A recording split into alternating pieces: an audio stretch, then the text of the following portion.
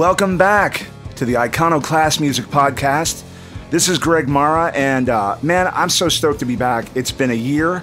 I think June of 2020 was the last episode I did, and man, it's time. I had a job there for a minute where I was working with some. I actually got a chance to work with some big names, but when that project ended, I was kind of figuring out what my next move is, and I feel like I really missed the podcasting. I've listened to a lot of podcasts myself. It's kind of like a daily ritual in the morning when I'm getting ready. I'll put somebody on, no matter who it is. So now that I'm back, I actually have a guest co-host who I'm hoping is going to do a ton of episodes with me. Kind of a kindred spirit. I'm going to read his credits here real quick. Let me just read it. I'm just going to straight read this.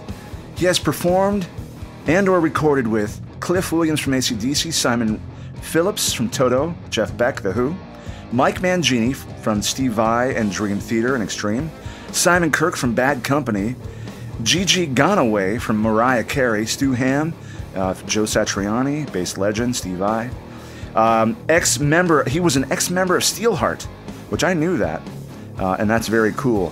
Founder and co-owner of Tight Straplocks. He's currently in his band, the Royal Rebels, which is a rock band with vocals. And, I'm going to say this about him. He was a former, a guest of my show. And there's so much more. That's a credit list. There's just so much more than that. So what I'm going to do now is bring him on. Everyone welcome my co-host, Bill Lonero. Hey, man. So good to see you, dude. Yeah, dude, it's great to see you too. I think I'm chopping my head off. We're actually looking at each other on FaceTime here. There we go. And then we're recording on audio. So, I eventually want to take this into a way where we can, we'll have it be video and we'll send it up on YouTube. Right now it's a podcast form, so it's all audio and, dude, so happy to have you here, man. Yeah, I mean, it's good to be back on here. It's like you said, it's been a year since your last one. And obviously COVID and everything like that. But, it must have been hard to kind of put down the podcast mic, right? You know what it was, Bill? It was, I like I said before, I got a job working at a company, which I'm not going to name, but I got to work with some really big players. Rudy Sarzo. I did quite a bit of work with Rudy, just me and him, making videos, we did some concert stuff. I got to work with Vinny Appice of Dio fame, drummer. There were some other folks, Chaz West, those guys in Westbound. I mean, it just was a really great experience. And it was the type of thing where I've only done my video business on my own. And I don't have to answer anybody but the client. I hate to say it like that, but I feel like it's art. So, it's my vision when I create something, and I'm probably my worst critic. So working for someone was a little tricky because you got to throw all that out the window. You can't say, well, it's my artistic vision. That's what I said. And I think half the time it was cool, and half the time they didn't like the fact that I was saying it was my artistic vision. But nonetheless, when the project was over, I was able to concentrate on, things I wanted to do, and for years I'd been doing product demos for tons of companies. And, I pulled that back and I got back into writing my record, and I'm doing a documentary on Prairie Sun, which you and I will talk about. Absolutely. But let's jump back over to you. I mean, we met at the G4 event in 2017, which was Warren DeMartini, Paul Gilbert, Joe Satriani, Tommy Emmanuel, who else? Phil Collin. I mean, there were other amazing players there, but I remember that's where I met you. You were just sort of this dude walking around with a hoodie on and the ball, the beanie pulled down, real close to your eyes with a camera. And I'm going, I had some pretty badass, backstage access because we were also helping with Backline because I was working for the pop-up store Bananas at Large, as you did, and really we didn't even talk to each other for the entire event except for the last, I think, day or two. Yeah, exactly. And I really wish we had because we have a lot in common. Yeah, it's kind of crazy, right? I mean, I was funny because I was literally just telling my girlfriend last night because she asked me how I met you. And I said, it was the last day of the G4 event. And I'm sitting, kind of in this room where all these guitars were, Bananas at Large. They had their, their pop-up store.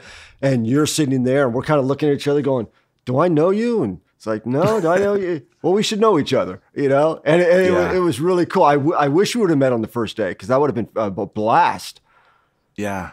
Well, we know, we have a ton of the same friends, and you only find that out through, the social media and stuff.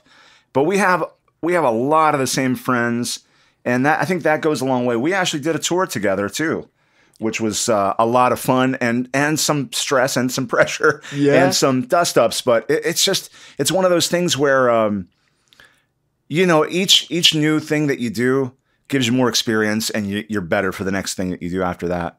Oh, absolutely. When we did that tour together, the Guitar Uproar tour, that was great. It was 3 shows, but it was fantastic. I had a blast on it. It was a lot of fun to see you play and to see your band play. And Same. And it was just, it was to share the van together, driving from, where did we drive from Vegas to Colorado?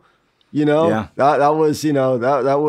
was fun, man. We had a big van and, piled everybody in it. And it was a lot of fun. I would do that a lot differently now. The first thing I would do was have fun. Yeah. I don't think I had enough fun on that thing. I was too serious. I was too in my head. And the other thing that happens is I had musicians from around the United States in my band. And now I think, in a lot of ways that was a big mistake because, you get who you can get, sometimes whoever's available, but you need to gel with a person in a rehearsal space for months and months. And, for me, I grew up jamming with my buddies. Some of them were great. Some of them weren't so great, but you got to be good together because you spent so much time in that rehearsal space. And I think that was the one thing where it was like, it was an all instrumental show. Every band played instrumental. So I think most of the other bands had months, if not years to prepare. And I had a day, you know what I mean? So I felt limited. Yeah, absolutely. And it's like, because we talked about that, the band amongst ourselves, like, man, Gray's coming out here with these guys and, they're all top notch, right? But they haven't rehearsed, right? What you couldn't tell whatsoever. You guys just were tight as hell. But it was like, you could see that little bit of like, because when you rehearse every day or you rehearse, twice a week and, like you said, you're in a rehearsal room together all the time. And I think a lot of times, bands don't get that opportunity to do that, and you have to gel with the person, right? You're married to them, you're going to be married to that band and you're going to have to know all their quirks and their personality traits and all that stuff. And, you can learn it on the road, but is that the right place to learn it, right? The guys you were with, though, you've known those guys. Yeah, you've known those guys, though, right? The guys you played with. Well, Rob Welch was on bass, and I've known him maybe for 6 or 7 years, but the drummer, not so much. We had played some shows. I had just met him maybe, for a few gigs prior. I played in Dallas, and he was doing this event that we were playing for Sully Guitars, and I asked him if he wanted to do some shows, and that's what that was. And that was my main thing, is I had wished Joey and I would have gelled a little more. Joey's younger than me, so the energy's considerably different.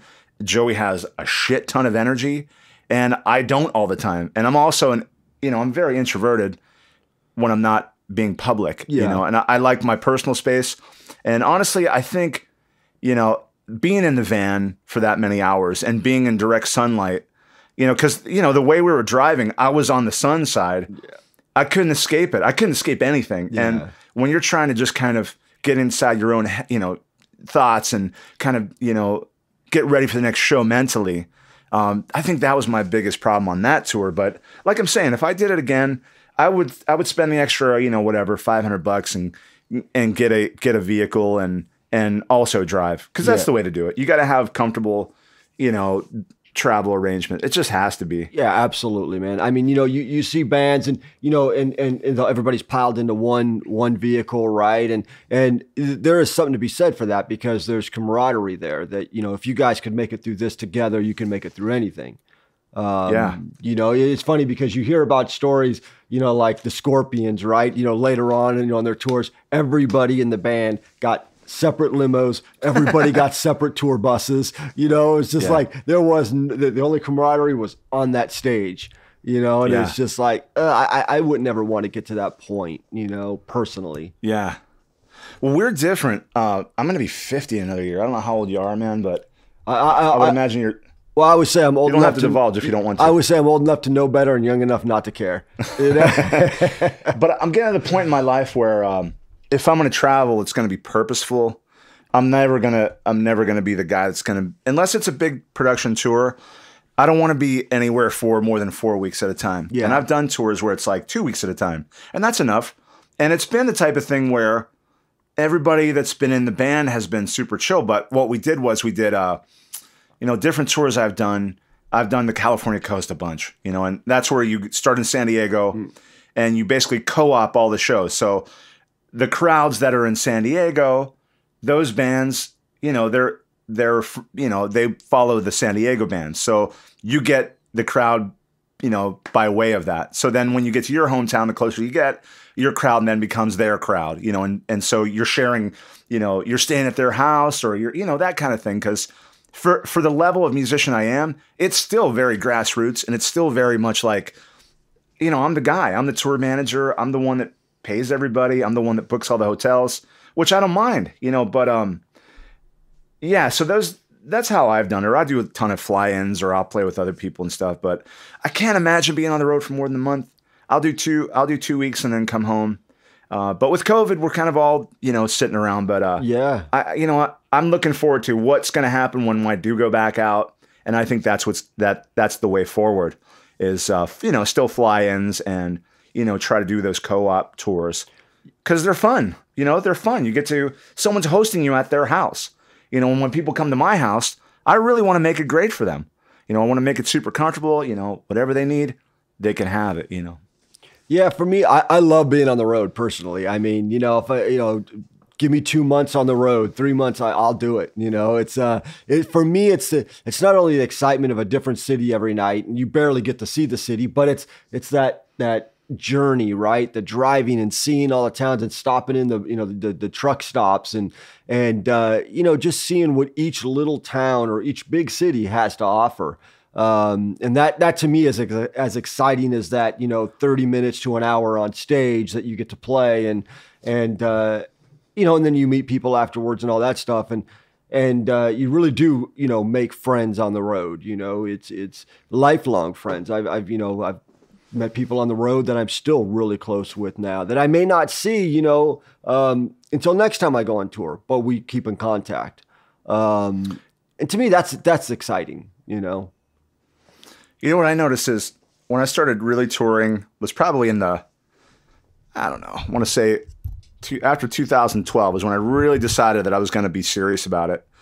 And when you start playing in front of people, those are the true fans, I noticed. I feel like that's really, when you meet someone, shake someone's hand at a clinic or whatever it is, because I've done a bunch of clinics too before then, and those people still connect. They still, I don't want to sound egotistical, but they still follow and they still, engage. And I think that's so important, and I mean, this is no new information that you got to be in front of people. You got to play your show. They got to connect with it in some way.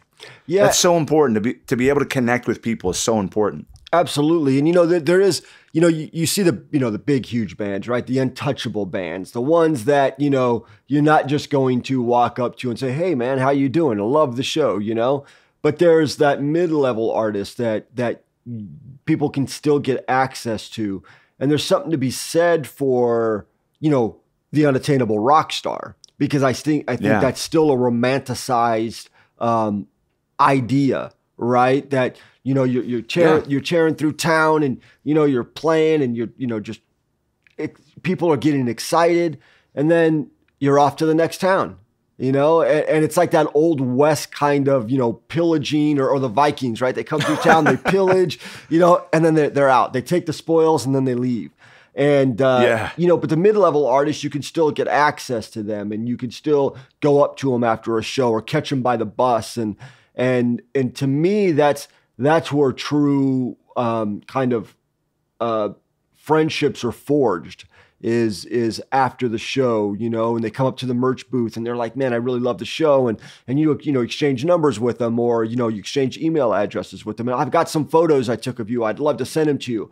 And, and the rapport starts, right? And you realize that they're just as big of a music fan as you are. And, they're not some crazy groupie or some crazy stalker, right? They just love the music. Too, oh, absolutely. They're definitely out there. I've got a couple on my socials that I just keep there because I know if I don't, it's gonna get bad. Yeah. Oh, absolutely. They're gonna escalate that stalkerism. So right? I just leave it. That's right. I engage as much as I possibly can. Yeah. You engage at arm's length, right? Yeah. Nah, it's all good. Look, I don't have anything to hide if I meet anyone. I'm the same guy as I am if I'm on stage. Yeah, absolutely, man. I mean, and that's the beauty of it, right? That's the beauty of playing music, Yeah. How can we get more like topical? How can we get more into July 2nd, 2021? I mean, do you have a, I think really what I want to do with the show is talk, we'll talk like music news. Cause I have my opinions about a ton of stuff. Yeah. I want to talk gear on the show. I'm writing my new record called Reflexive, which, those that follow me know about, and I'll be releasing that in August. You have a new band as well. You want to talk about that? And then maybe we'll get into some news. Absolutely. We didn't really plan anything. No. But I love that, right? I love that we're just like, hey, let's just talk. Let's have a conversation, right? Between two friends. And that makes it more engaging, right? When you see podcasts and they're kind of like, oh yeah, this is scripted. We're going to talk about this and this and this. And you're like, I don't know, man. I'm not really into that. I don't really want to listen to that. I want to respond to that, but I want to talk about your new band. Yeah. But I want to say that if you'll notice, I'm doing everything that I'm doing for art's sake. I definitely try to keep feeding the machine so I can keep going playing live. That's really what I would like to do. I like to be on stage and I like to interact with other musicians. That's why I'm doing this. But I'm doing it for art, and I've never asked anyone to, I've never asked anyone to do anything, as far as, paying for stuff. The music is always free. I mean, shirts, I have to pay for them. So, people pay for those, but I have giveaways and stuff. I would like to take a second though, since I'm not sponsored, I would like to say thanks to Victory Amps, Punch Pedals, who designed my signature pedal. I don't know if you know. Oh yeah, I've seen that. Yeah. Yeah, and that's pretty badass. The String Source strings, Fishman pickups, and these are just folks that if I need something, I don't have to ask twice. Yeah. They just send it to me, and they've always been super supportive.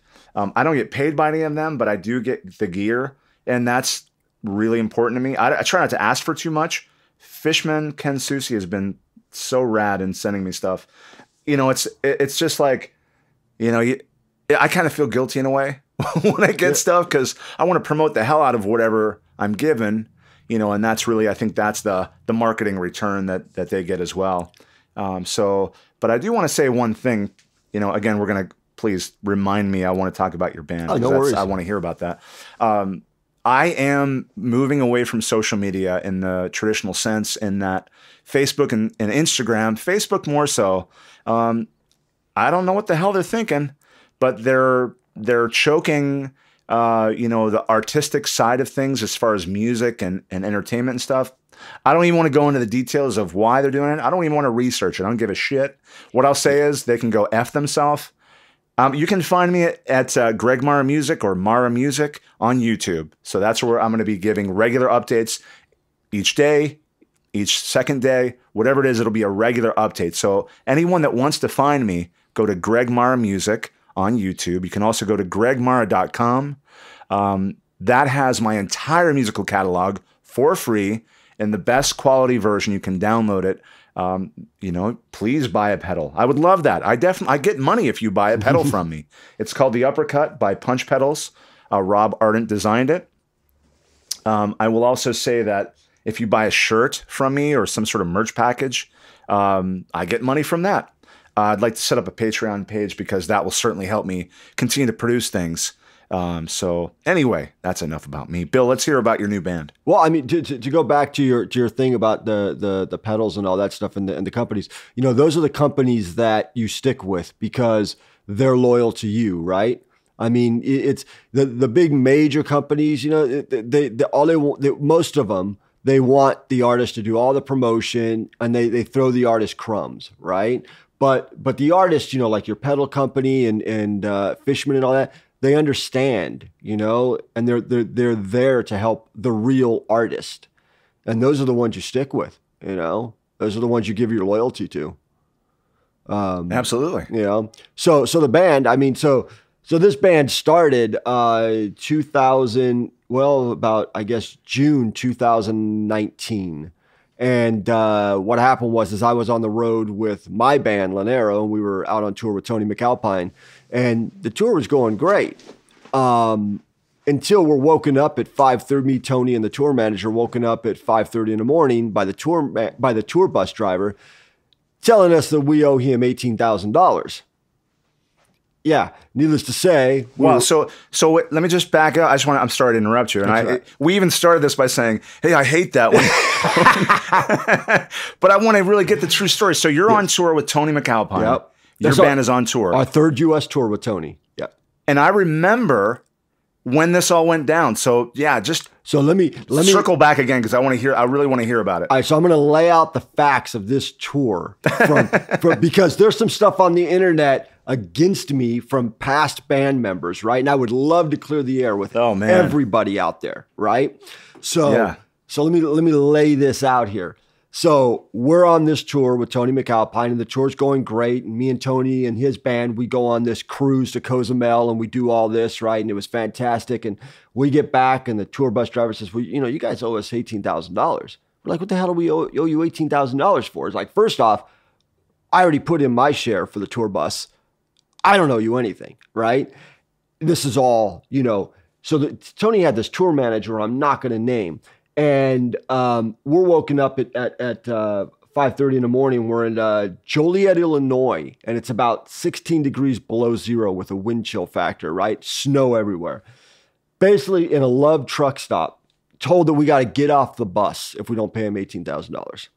So all of our gear, all the bands, all three bands, we had us, Tony's band, and Monty Pittman from Madonna. He hit the guitar player. So, wow. Yeah, so he was on the tour with us. So all of our gears, we have to take all of our gear off the bus, at the trailer of the bus. And we're out there and find out later that basically the tour manager screwed everybody, that he didn't pay what he should have been paying. And so it all came down on everybody else. So we're out there and me and Tony are standing there like, oh man, what are we going to do? Right? Like, you know, do we continue on with the tour? Do we go to, you know, the next shows were like Canada? Do we go to Canada? Like, what do we do here? So he kind of made the decision, like, you know what? Let's just call it. We'll pick it up at a later date, you know, but let's just salvage what we can, you know. So him and I decided, okay, look, let's rent a U-Haul trailer, or actually it was a Ryder trailer, and me and Tony, we're going to drive across country together in this, you know, rental, you know, box truck, and drive all the gear back home. Well, when we got the truck, my band comes to me and says, hey, you got the gear, right? You can take care of the gear. We're going to fly back home. So I'm like, yeah, that's cool, man. Okay, yeah, I'll take care of it. So they get in an Uber, nice, cozy, warm Uber, right? And they drive to Chicago in the Uber, and they catch a flight back home 2 days later. You know, boom, they're back home. So I said to Tony after they left, I said, that's the last time I will ever speak to them. It's the last time I'll ever be in a band with them, because they basically left me. Now, I could have been a dick. I could have took all their gear. I could have just left it there, you know, and said, know what? You figure out a way to get it home. But I didn't do that. You know, I can sleep at night. I have no problem sleeping at night, right? So we drove back all the way back. It took us, I believe, 10 days to drive from Joliet, Illinois to California, right? So unloaded all of Tony's gear. We did a stop in Nashville to unload some of his band's gear. And then we just continued on our way, and we drove, and we had the absolutely best time, man, driving back home. It was fantastic. It was just a lot of fun. So I basically got back and to California, and I get a phone call from the guitar player in the band, who I will not name names, yelling at me, telling, oh, you owe me and Mike and Will, you owe us money. And I was like, I owe you money for what? Well, is it true you were going to do an album? But there's this other guy this guy that I was friends with that basically paid me to write an album, an instrumental album for him. And it was a good, substantial amount of money. And I said, yeah. I said, that's true. Absolutely true. Well, we want our share of that. I said, what makes you think you are owed anything of that? I said, the contract literally, and this guy was a lawyer that financed this project. He says, I said, well, what makes you think that you're owed any of that money? Well, we're in your band. I said, yeah, but this album that I'm doing has nothing to do with Lonero. It's a solo project that I'm going to hire other musicians to play on. In fact, he didn't even want Lonero to play on it. He said, I would like to have other musicians play on it. I said, okay. So the contract literally states it's between me, Bill Lonero, and this other guy. So I said, where in this contract does it say your name? Nowhere. I said, it says Bill Lonero. Doesn't even state Lonero. It just says Lonero, Bill Lonero. Hey, well, we're going to sue you. I said, well, go ahead. You could try it. You're not going to get a damn penny because this has nothing to do with you guys. So I basically said to him, I said, look, you guys got 24 hours to get your gear out of the studio. I'm changing the locks. End of story. Band's over. That's it. That's the end of it. That's the end of Lonero. Just like that. So luckily, a friend of mine, Jason, was at the show and with his stepson, and they filmed pretty much the whole show and all the photos of the very last Lonero show, and I was very happy for that. But then what happened was I pretty much was like, I'm done with music for a few months. I thought I was done with music, period, because it had left such a bad taste in my mouth, right? And so one day, out of the blue, I get a message on Instagram from this guy. And he says, hey, man, I see, you're done with the band, Lonero, and I really think you and I should start a band together. I've been watching you, and, we did one show together, and I've been watching you. I've been keeping up, and I think we'd be a good fit, man. And I actually didn't read that message. I just saw the message from him, and I let it sit for like 2 months because I thought it was from somebody else.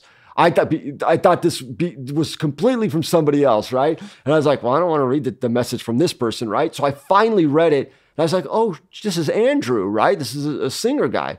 So I sent him a message, and he called me on the phone, and we just hit it off right off the bat. And so the next day he came to my studio, and we chatted for like 3 hours in my studio. And he says, well, I got a bass player, man. I got this, this guy, Stevie. He's great. He's rock and roll, man. I said, all right, well, bring him down. And I think it was either the next day or maybe the following week, he came down to the studio and we just jammed. And it was great, man. And we just sat there and we jammed, and we didn't have a drummer, and I knew this guy, and we ended up, this guy, Rick, and we ended up jamming, and it worked out perfectly. What's the name of the band? Royal Rebels.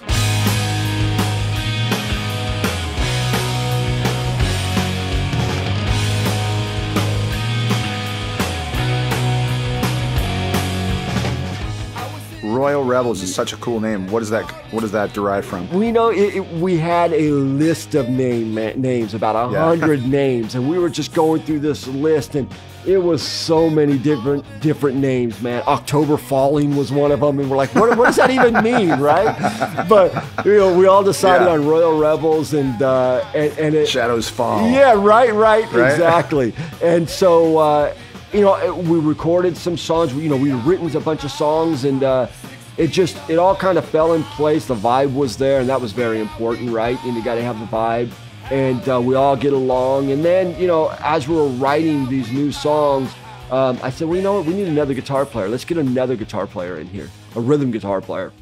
And I ended up, I called up my old guitar player, William Baglivio from Lonero.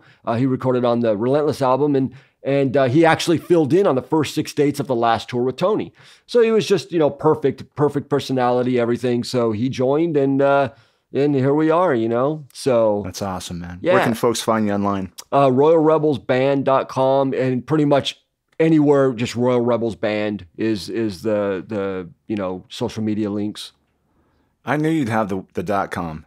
Yeah. You had people's .coms that were famous, dude, that didn't even have their .com. Tell that story. Yeah, Wait a minute. You're telling long stories. You got to shorten up your stories. I'm kidding, man. No, tell your story the way it's. But right. dude, so you got RoyalRebelsBand.com. Yep. And you also had Joe Satriani .net, .com, .org, .gov. Which one was it? .com and .net. So damn, yeah. Tell that story real quick. So that's actually a cool story that led to a really good friendship. So I was in bed one night and it's 3:00 in the morning and I just literally woke up like eyes wide open. What year is this?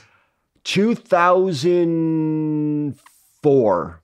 2005. Isn't that crazy? Yeah, dude. Yeah. So I wake up and I don't know, I went down, I lived in a 2-story condo and I went down to my studio down in the first floor. And I don't know why, but I sat at the mixing console. I thought, I wonder what Joe Satriani is doing right now. And I don't know why that popped into my head, right? So I go on the internet, the old intraweb, and I typed joesatriani.com. And it's all, basically no page. I'm like, what? I'm like, well, maybe it's .net. So I type .net up and no page. I'm like, what the hell? So I go to GoDaddy and I type joesatriani.com. And it's all, this domain is available, $3.99. And I was like, what the fuck? So I run, dude. I run upstairs, like get my credit card. I run back downstairs and log in. And I'm like, okay, I'm going to buy this. Let's see if this actually happens. And I click purchase. And it's all, congratulations, joesatriani.com is in your account. And I'm like, what the fuck? So, right? So let's try joesatriani.net. And boom, it's available. I'm like, this is crazy, right? So I can't sleep now. I'm like wide awake, right? So the next morning, I call my friend Neil Zlozauer, photographer guy who right? And so I call him up and I said, hey, Neil, I just bought joesatriani.com and .net. And his first reply was, why? And I go, well, first, because it was available. And he goes, well, what do you want to do with it? You want to sell it back to him? And I go, well, no, I want to give it to him. He goes, you want to give them to him? I said, well, of course. I said, they're his domains. He should own them, right? He goes, well, what do you want me to do? You want me to call him? And I said, yeah, dude, that would be great. So he goes, okay. So I'm in my studio, and I'm just kind of, dicking around and the phone rings and I'm like 415 phone number. Like, what the hell? So I answer the phone. And, and you're up there too. You're in San Francisco Bay Area as well. Yeah. Yeah, I was in San Jose at the time. Now I'm in San Francisco. So I said, I answer the phone. He goes, is Bill there? And I go, this is Bill. And he goes, oh, this is Joe Satriani. And I went, holy shit, right? This is like really happening, right? And I go, hey, Joe, how you doing? He goes, good. How are you? And I'm good. And he goes, I just got a phone call from Neil. And I was like, oh, yeah. And then we didn't talk about the domain until the end of the conversation. And he goes, well, my accountant's not in town right now. He goes, but I can get you a check when he gets back. How much were you thinking for the domains? I said, well, did Neil tell you? I go, I don't want any money for the domains. They're yours. You should have them. I just want to transfer them to you. And he was silent on the phone for a good amount of time. And he goes, for free? And I go, yeah. He goes, wow. He goes, oh, thank you. He goes, well, let me get my web guy to get a hold of you and he can handle all the transfer. I really appreciate that. And he says, well, and then I get a message from him a few months later. He says, well, I'm playing the Fillmore. Do you want to come to the show? And I said, well, that'd be great. And we had a mutual friend, Frank Casanova. And so Frank said, me and Frank went to the show and it was fantastic. I mean, it was great. And Joe and I just stood in the hallway of the Fillmore and just kind of hanging out, talking. And he was just the most generous person you'd ever want to meet. Very humble, very, soft-spoken. And after that, we kind of didn't really keep in contact very much, I'd message him on his birthday, send him an email, whatever. Then I get a call from Neil again, and he says, hey, I'm going to Sammy's studio to go shoot Chickenfoot for 4 days. Do you want to come and help? Because it's up this way. Well, yeah, absolutely. I would love that, right? So I go with them, and we meet up at my house and drive with them out there, and it's spending 4 days with Joe, and kind of that connection was rekindled, and now it's much closer than ever. So just you've done some products with him too, right? Yeah. Strap tight strap locks. And because of that meeting originally with Joe, I was able to text Joe. And I said to him, hey, Joe, I know you don't have I know you don't use strap locks. And I think I know why. but I've got an idea that I'm working on, and I would love to bring them by and show them to you and get your opinion on them. So he said, okay. He said, bring them by tomorrow. He says, and let's see what you got. I said, okay. So I get to his house, me and Frank again, we go to his house because Frank was closer to him at this point than I was, right? So I go to Joe's house, and he has 3 guitars laid out on his table. And he says, if you can get a strap lock on these, I'm sold. I was like, all right. So I take my, little invention and I pop, it's a prototype, right? So I pop it on the first one, take it off, pop it on the second, take it off, pop it on the third one. And he stands there looking at it, and he slaps his forehead, and he goes, that is the dumbest, most brilliant idea I've ever seen. He goes, why didn't I come up with that? And he goes, this is so simple. He goes, do you need an endorsee? And I was like, are you kidding me? Absolutely. Yeah. And he's been a champion of strap tight ever since. I mean, one day I get a message from him. He goes, hey, Glenn Hughes is going to be contacting you. He goes, we just worked in the studio together. I showed him the strap locks, and he loves them. And so like next day I get an email from Glenn Hughes, and Joe is just a great guy. Not only, obviously his musicianship is stands alone. Don't even need to talk about that, but his personality is so just warm. This podcast sponsored by Strap Tight Strap Locks, the most secure, affordable guitar strap locks on the market. Install and remove in under 2 seconds. No need for any tools. Endorsed by legends such as Joe Satriani, Glenn Hughes, Carl Verheyen, and more.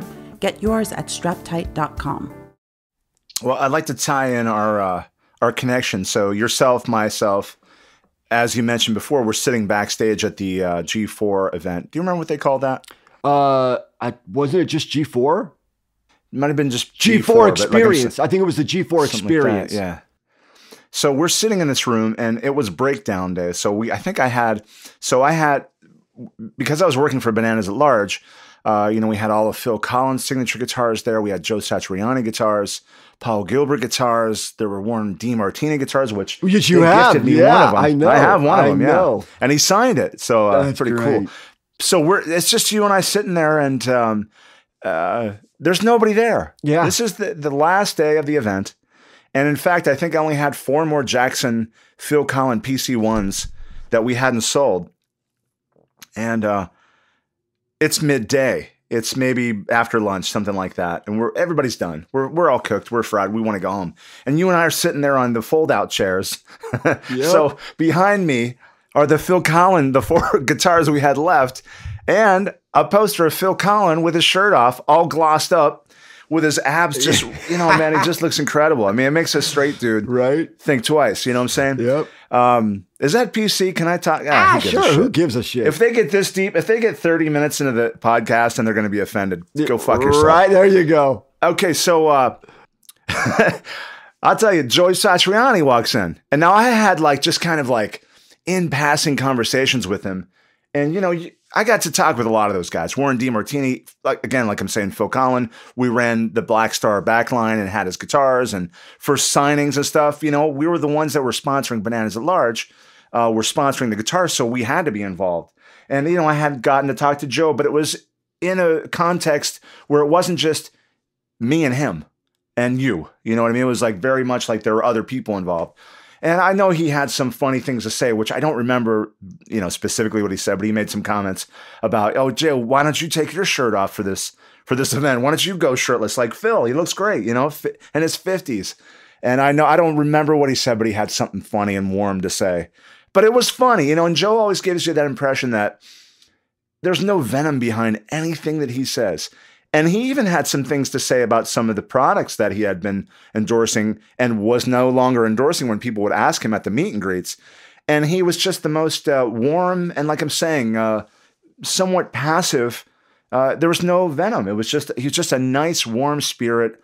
And really what that does is that inspires you to be. It really is that karma thing playing out in real time where you're going, if you're an asshole to someone, they're likely going to be an asshole to the next guy they have to talk to. If you're cool, same thing. And Joe just always seems to me in interviews that he's funny, light, warm, just a nice guy. And I learned a lot, even in my I think it was 45 or something when we did that show or whatever. But you just learn from the best of like how to be professional and classy and stay positive. Well, yeah, not only that, when you're talking to him, to Joe, he makes you feel like you are the only person in that room. Only person in the room. You know, that's right. And it's that I think is it's the eye contact, right? A lot of people when they're talking, they don't have that eye contact, right? They're looking around the room and they're doing all this. They're looking up at the sky, but you know, it's like that eye contact makes all the difference in the world. And you know, I got on that G4 to shoot it because I found out that Joe was doing G4, and so I just sent him a message, hey, Joe, just you know, I see you doing G4. You know, that's great. I'd love to come to it, you know, if possible. And I said, and he goes, well, yeah. He goes, absolutely. He goes, why don't you come on out? And I said, I'll tell you, I said, I don't want to come out though and just hang out. I said, I would love to come out and help out, whatever I can. Yeah. And he goes, well, what do you want to do? I said, I don't know. I said, I can shoot photos. He goes, that would be great. All right. So he had his manager contact me and he's like, you want to shoot photos for it? And I was like, absolutely. So I ended up shooting photos for that and shot the Tommy Emmanuel group shots and the Satriani group shots and all that and shooting video. And then the organizer of the event says, hey, do you want to come out to New York and shoot the John Petrucci event universe? And I was like, yeah. So, you know, they ended up flying me out there, you know, putting me up in the Glen Cove mansion where the event was being held. And you know, what's crazy is, you know, when I got there, Tony was playing. I didn't realize Tony was going to be there. Tony McAlpine, listeners. Yeah. And yeah, when your personal bud's traveling across the United States with a living legend, you just call him Tony. But the rest of us mortals call him Tony McAlpine. I call him other things too, you know, and he calls me other things. You know, we have a nice little banter back and forth. But he thought I was mad at him. So because so this goes back a little ways, right? 2015, we fired we had another guitar player in the band. We had 3 guitar players in the band and you know, just to fatten up the sound. Well, on the end of the, I believe it was was it the first tour or the second tour? I believe it was the end of the second tour. We fired him. So I find out that Tony hires that guy as rhythm guitar player. And I'm like, oh, that's a big mistake, right? This is going to be nothing but drama. So I posted on Facebook something completely irrelevant. I said, it really sucks when your heroes let you down. And that got back to him. And I was like, well, that really wasn't even about Tony, right? The timing was really bad, but you know, it is what it is, right? So I'm walking through the halls of this Glen Cove mansion and I hear Billy from behind me. And I turn around and it's Tony. And I was like, oh, like, what the hell? What are you doing here, right? He goes, I think we should have a talk. And I said, all right, you know, let's have a talk. So we go into his room and he says, so tell me about, you know, I heard you're mad at me. I said, well, I'm not mad at you, Tony. I said, I'm a little disappointed. I said, yeah, sure. He goes, well, tell me why. And I explained to him and he goes, is it really that bad? Is he really that bad of a person? I said, Tony, I said, what I've just told you doesn't even scratch the surface. And I said, but you know what? You got to do what you got to do to make this tour work. And that's fine. Right. Well, we were great throughout that whole thing. I'm going to interrupt you real quick. Sure. What's the timeline? So your band dissolves. Is this before or after? You got to put it in context because I'm a little confused as to.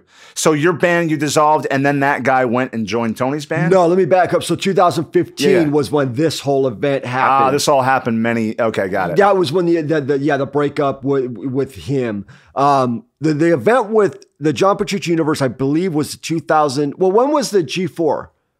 2017. Okay, so this would have been 2018 because it was the next year with the Petrucci thing.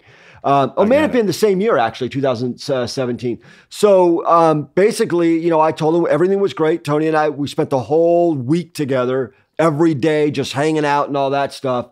And then I find out that Tony actually fires that guy right before he plays the hometown show here in San Francisco. And it was great. And then I saw Tony at NAMM. And he comes up to me. I was kind of excited. And I go, so how was it? He goes, bro, it was worse than you could have ever imagined. So I was like, all right. So I wasn't crazy, and it all worked out, So Tony and I. Do I know this guy? You don't have to name names. I don't think you do. When we did our tour together, the Guitar Uproar tour, he wasn't in the band. I gotcha. Yeah. Anyway, we're going to talk about Prairie Sun Recording Studio in Northern California. Look, I'll just say I've been given the right to make a documentary on Prairie Sun, and I'm extremely happy. I couldn't be more interested in investing my time in this project. We'll have some celebrity folks in it, folks that have recorded there. So my story goes back to when I'm really first starting to get into instrumental guitar music. And I bought Racer X Second Heat on cassette. And on the back it says, Shrapnel Records, Mike Varney, producer, recorded at Prairie Sun. And so all of these things seemed super magical when I was 17 years old and a senior in high school. And as I'm listening to these songs, I'm like, man, this is incredible. And then I'm just buying more from the Shrapnel catalog, and they all say Prairie Sun. And then you're looking at the artists on it, Atma Anur, Bruce Bouillet, Paul Gilbert. I'm just going to completely name drop of all the people that I've played with too. That does sound like a complete, pat on my own back, but I sought that out. My goal was to be able to play with some of these people or be in the same circle. And look, it's clearly 30 years past its expiration date. This stuff happened in the late 80s, early 90s, but I've gotten to play with a lot of people that have been on the Shrapnel Records label. And even, in fact, Mike Varney in 2005 interviewed me for the Spotlight column, pulling me right into that circle, man. I tell you what, he gave me such a nice lift and boost to be able to have credibility in the industry. And I can't thank Mike Varney enough for putting me in his Spotlight column. May 2005, if you don't believe me, Guitar Player Magazine. I've got that issue. I'm going to go look. It's funny because, I keep posting it every couple of years because I'm just so proud of it. But you should be. It probably does seem like a complete humble brag, this jackass is posting this again. But really, honestly, it means so much to me. It means so much to me to be included in that name group. I've gotten to play with Paul Gilbert. I was in Bruce Bouillet's band from Racer X. Ray Luzier's done music on my records. Atma Anur, I did a tour with him. So I couldn't be happier. I mean, I'm super proud of that part of my life. Well, here's the thing. People, when you say a name, right, of somebody you've played with, right? I hear people, name dropping it. It's not name dropping. It's your experience. What are you supposed to do? Say, I'm going to replace Atma Anur's name with, Ronald McDonald so people don't get offended. It's like, no, you played with Atma Anur. You played with Bruce Bouillet. You should be proud of this. You played with super Ray proud. Luzier.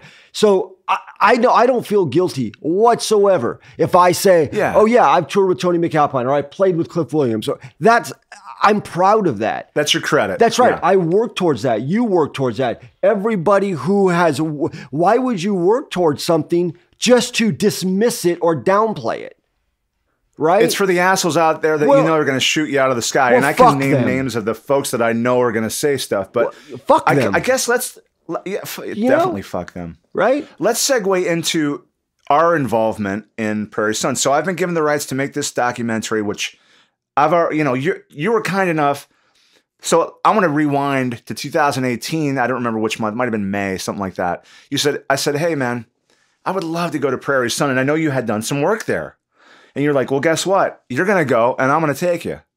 And you introduced me to Muka and some of the other staff there. And we toured the entire facility I feel like most of it. Yeah, we did. Everywhere. And I was very honored to have even been on those hallowed grounds where all of those records that really made who I was as a guitar player and countless others. I mean, you talk to anybody that's from our generation, even today. I mean, Jason Becker, Marty Friedman, Paul Gilbert, Bruce Bouillet. I mean, Tony McAlpine. The list goes on, and Vinnie Moore. It goes on and on and on. Yngwie. And the thing is you and I had a conversation maybe not 2 weeks ago where we talked about, it was the first time talking after a while, and we talked about an hour and had more to say about just Prairie Sun. So I'm going to do this documentary. I know you've worked there. You introduced me, took me on the tour, and got to meet a lot of those folks.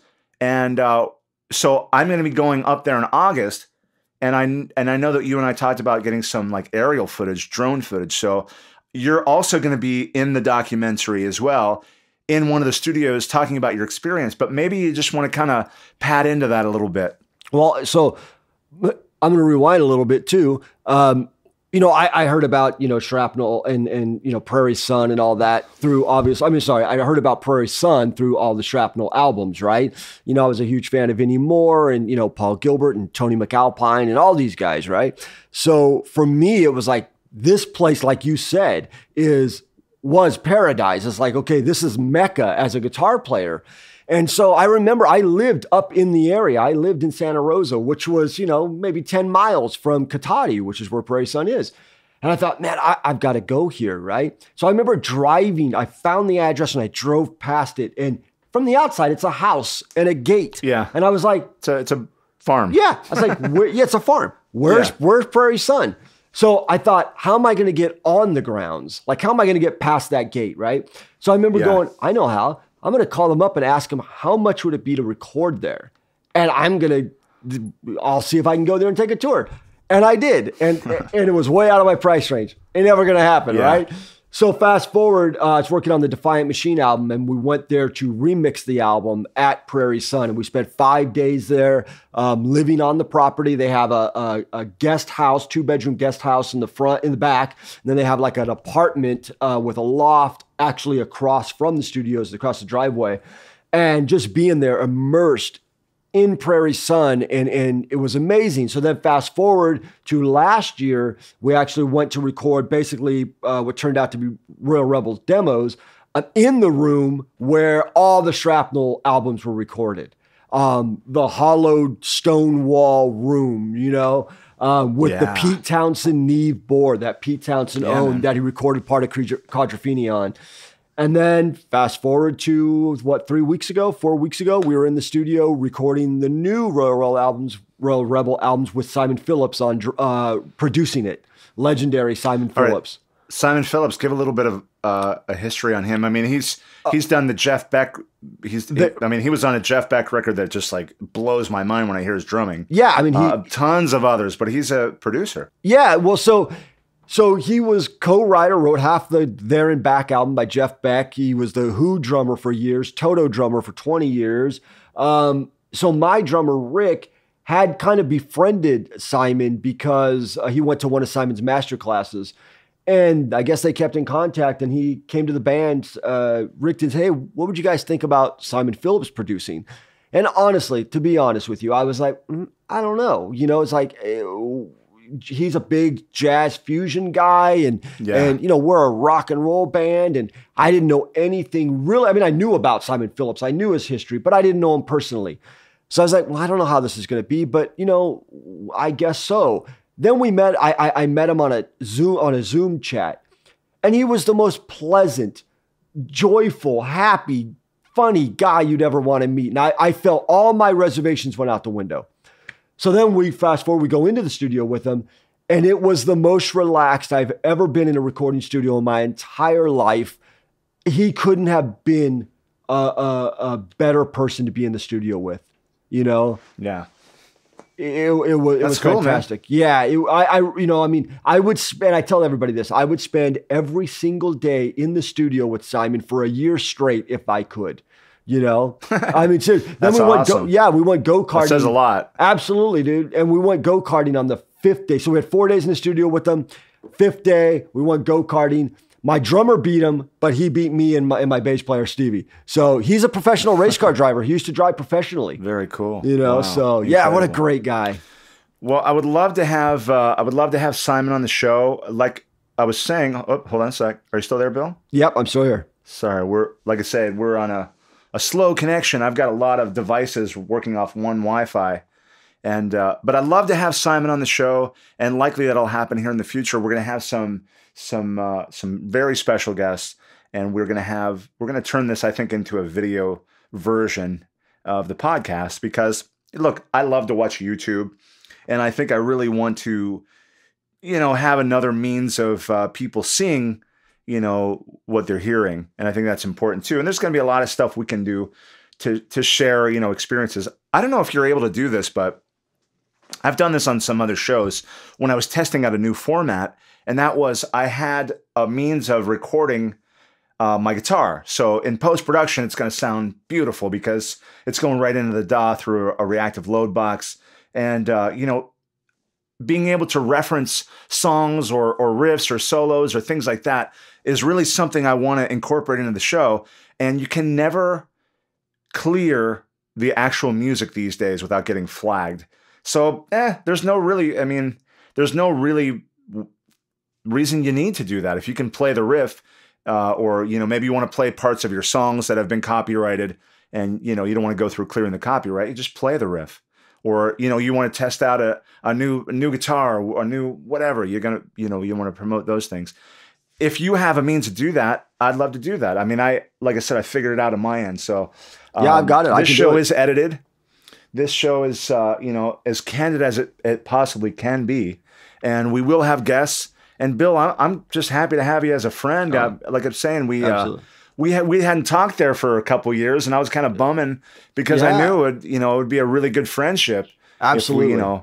If we had some more experiences together. So I'm so happy you're doing this with me, man. Oh, dude, I'm not only excited to do this with you, but excited to work on the documentary with you. Do it, like I said, like I told you on the phone call, whatever you need, man, to make that documentary happen.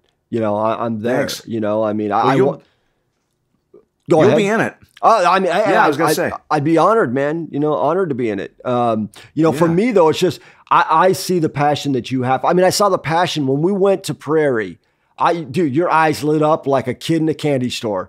Was like, I was like. It's my Disneyland. Absolutely, man. And look, check it out. So my wife will go to Disneyland multiple times a year, and I could go once every 20 years. Because as soon as I rode those rides. I rode the ride. I'm good. Yeah. But Prairie Sun, look, when I did the pre-interview with Muka was on my show. It's been a couple of years now.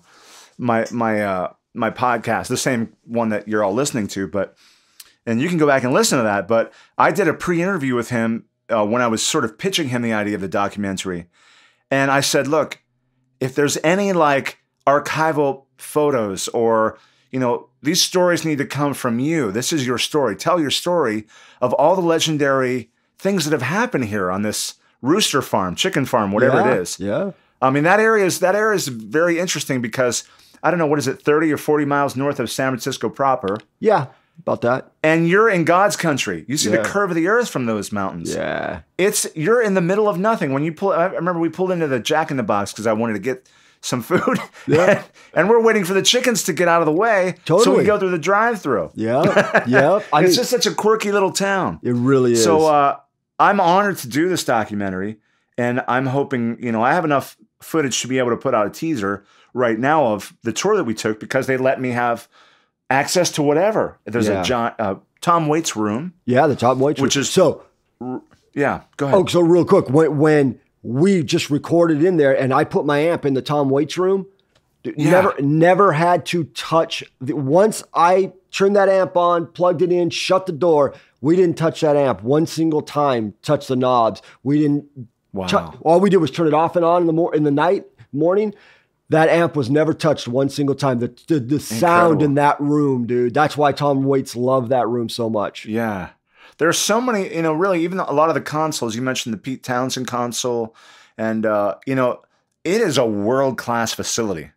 I mean, it really is. And I know that there are some major bands, Metallica. What are some other names that you can recall? I mean, I know all the Shrapnel, but. Yeah, Journey, Doobie Brothers, Santana. The Killers were just there last year recording their album. Tom Waits, obviously. I mean, it runs the gamut, man. I mean, it runs the gamut. It truly is a legendary. What it is it's a hidden gem. People always talk about Ocean Way. They talk about One on One. They talk about Sunset Sound. All the keywords, right? When you're referring to a studio, but it's the studios like Prairie Sun that put out the stuff that you're like, wow, that's got character to it. Right. Well, the facility has character. You know, I remember when we walked in, some of it is, capture, it's like sort of like frozen in time. But some of it is like so state of the art that, it's cutting edge, like of the day technology, like of the moment technology, which is pretty amazing. Because you have certain rooms in there that have, like you said, the shrapnel room that has the stone wall, that all those famous, it's exactly the same as it would have been in the mid to late 80s. Exactly the same. The sounds of the rooms are exactly the same, and the shapes of the room, everything about it is the same. And I love that. And I also love the fact that it's kind of like, what's the word when they do that to old cars? They make them resto mods. Where they have brand new engine, brand new chassis, brand new interior, but the outside of the car is of the time, Yeah, it's still. And I just love that, man. I love the history behind it, and I'm really excited for this documentary. I'm excited that you're doing this show with me, Bill, and so we got to plan out the next show. You and I will get together and figure that out. But I want to thank you so much for doing this one, and I'm hoping that this is a new era. Yeah, man, I'm in anytime you want. This podcast here is probably my funnest one I've ever done. Awesome. A lot of times you do a podcast, right? And it's just very stiff. It's, because you don't know the person you're doing the podcast with, right? They're interviewing you and you're just answering questions, right? But we have a history, right? And there's that history and friendship and mutual respect as musicians and people, so it's like we can talk on a more personal level. Well, I think there's another layer to that, and it's this. There are people that I've had to talk to. Oh God, I'm going to sound like a real asshole when I say this, but I can't wait for them to finish talking. Yeah. Okay, I got it. I see who you are. I got it. I'm done. Then there are other people that when you start peeling back those layers, you're like, oh man, we could talk for hours. Oh, and it's like every experience is going to have something interesting about it that you have a similarity with the other person. And I feel like there are only a handful of people my entire life that I've wanted to talk to for more than an hour. And it's, definitely have a lot of respect for you and